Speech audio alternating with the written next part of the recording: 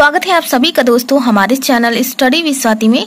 दोस्तों आज के इस वीडियो में हम बात करेंगे लेसन प्लान नंबर 18 को लेकर के, जिसमें आज का सब्जेक्ट है हमारा कॉमर्स और टॉपिक है टाइप्स ऑफ सर्विसेज। इसके पिछली वीडियो की बात की जाए तो हमने लेसन प्लान नंबर 1 to 17 को लेकर के बात की थी, जो कि आपका सब्जेक्ट था कॉमर्स।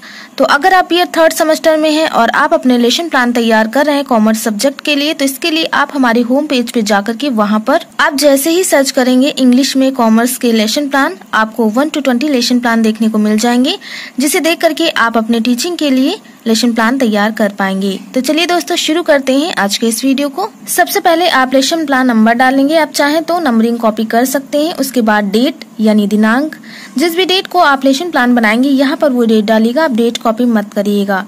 सब्जेक्ट की बात की जाए तो सब्जेक्ट में आप कॉमर्स डालेंगे। पीरियड की बात की जाए यहाँ पर 7th पढ़ा है, आप चाहे तो कॉपी कर लीजिए या अपने अकॉर्डिंग भी आप डाल सकते हैं।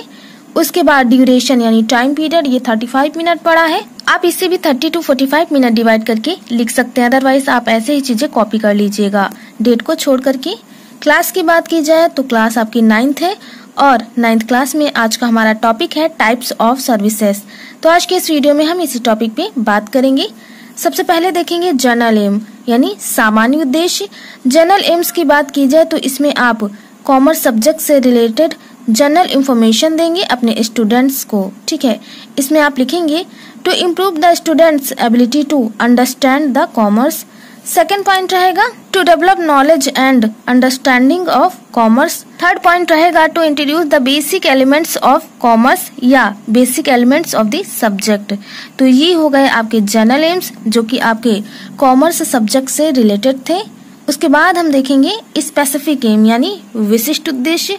स्पेसिफिक एम्स की बात की जाए तो इसमें आप टॉपिक से रिलेटेड स्पेसिफिक इंफॉर्मेशन देते हैं अपने स्टूडेंट्स को। इसमें आप टॉपिक को ध्यान में रखते हुए इन तीनों पॉइंट के बेस पर ही आप स्पेसिफिक इंफॉर्मेशन देते हैं। जैसे पहला हो गया कॉग्निटिव, सेकंड हो गया आपका अफेक्टिव और थर्ड हो गया साइकोमोटर, ठीक है।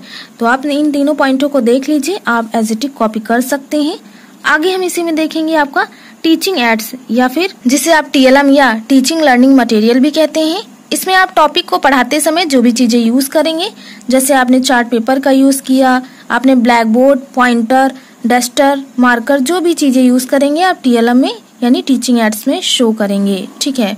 उसके बाद हम देखेंगे प्रीवियस नॉलेज यानी पूर्व ज्ञान। प्रीवियस नॉलेज की बात की जाए तो इसमें आप अपने स्टूडेंट्स का प्रीवियस नॉलेज लिखेंगे। इसमें आप लिखेंगे students have a previous knowledge about the topic, यानी बच्चों को उनके विषय से संबंधित सामान्य से जानकारी है। तो ये हो गया प्रीवियस नॉलेज जो कि बच्चों के विषय से संबंधित था। आगे हम इसी में देखेंगे इंट्रोडक्टरी क्वेश्चंस। इंट्रोडक्टरी क्वेश्चंस की बात की जाए तो ये आपके प्रस्तावना प्रश्न होते हैं। इसमें आप पाठ से संबंधित संभावित प्रश्न बच्चों से निकलवाने के लिए इंट्रोडक्टरी टाइप क्वेश्चंस बनवाते हैं। इसके लिए आप 3 कॉलम बनाएंगे, सीरियल नंबर, सेकंड रहेगा पीपल टीचर एक्टिविटी, थर्ड रहेगा स्टूडेंट्स रिस्पॉन्स। इसमें आप फर्स्ट क्वेश्चन बच्चों से पूछेंगे name some common disease. Student response में स्टूडेंट आंसर देंगे fever, typhoid are some common disease.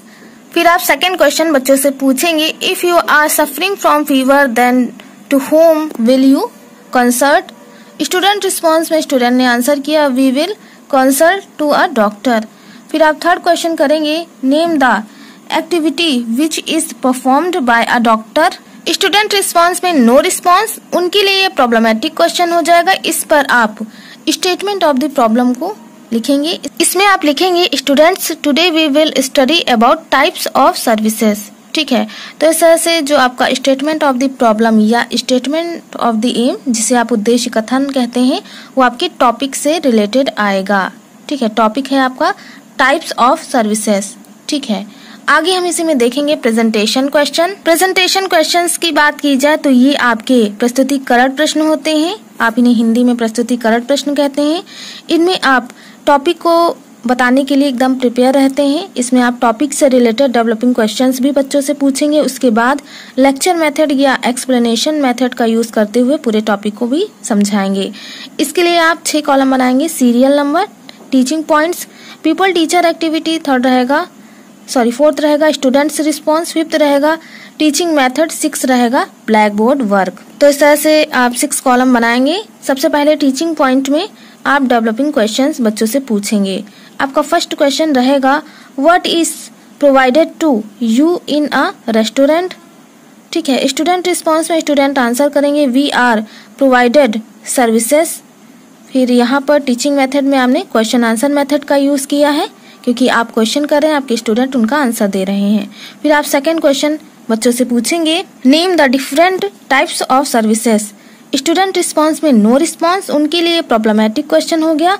इस पर आप टाइप्स ऑफ सर्विसेज को एक्सप्लेन करेंगे कि कौन कौन सी सर्विसेज होती हैं।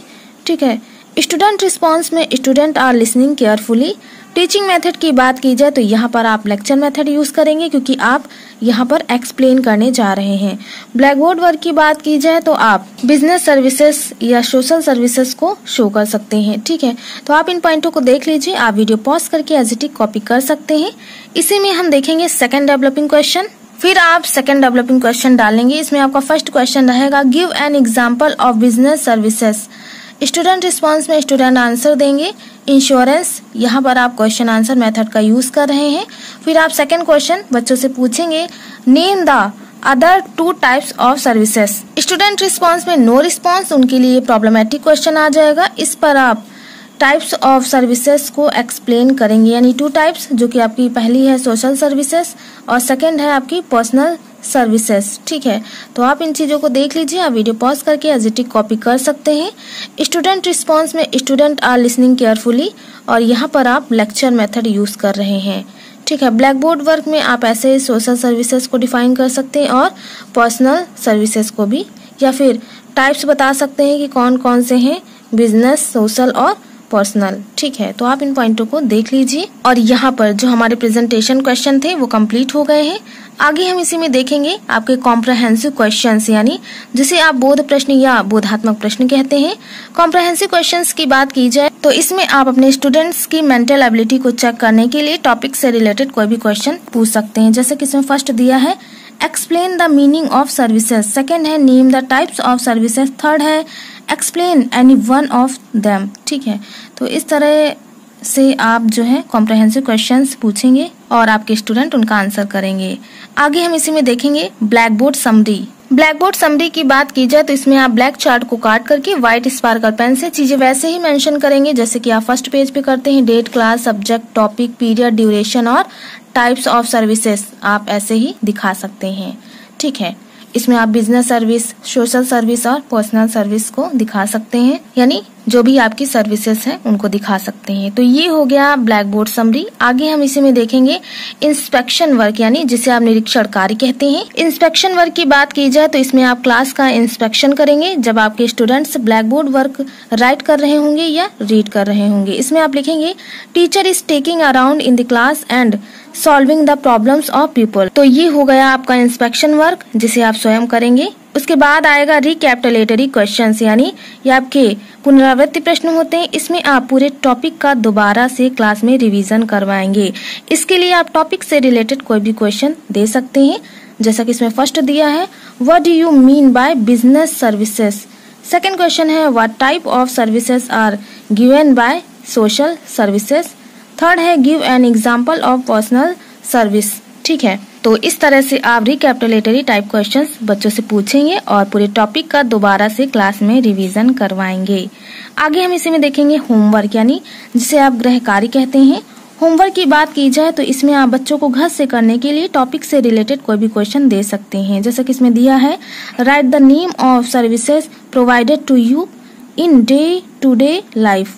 ठीक है, तो आप चाहे तो रिकैपिटुलेटरी टाइप क्वेश्चंस भी दे सकते हैं।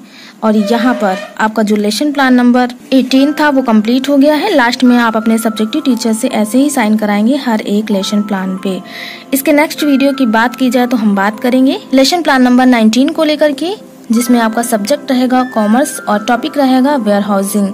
तो इसे हम नेक्स्ट वीडियो में कवर करेंगे। तो आई होप दोस्तों आप सभी को हमारा यह वीडियो पसंद आया हो। अगर आपको हमारा यह वीडियो पसंद आया है तो प्लीज हमारे चैनल स्टडी विद स्वाति को सब्सक्राइब करना ना भूलें।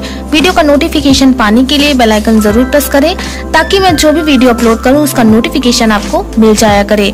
साथ ही वीडियो को लाइक करना, शेयर करना और कमेंट करना ना भूलें। कमेंट के माध्यम से आपके जो भी प्रश्न है आप उनका उत्तर पूछ सकते हैं। और आप चाहें तो मुझे टेलीग्राम चैनल पर भी ज्वाइन कर सकते हैं। मुझे मेरे नाम से स्टडी विद स्वाति के नाम से, जहां पर आपको सभी वीडियो का लिंक प्रोवाइड करा दिया जाता है। तो चलिए दोस्तों, मिलते हैं अपने एक नेक्स्ट वीडियो में एक नए टॉपिक के साथ। तब तक के लिए आप सभी का बहुत बहुत धन्यवाद। Thank you friends, keep watching and share to others.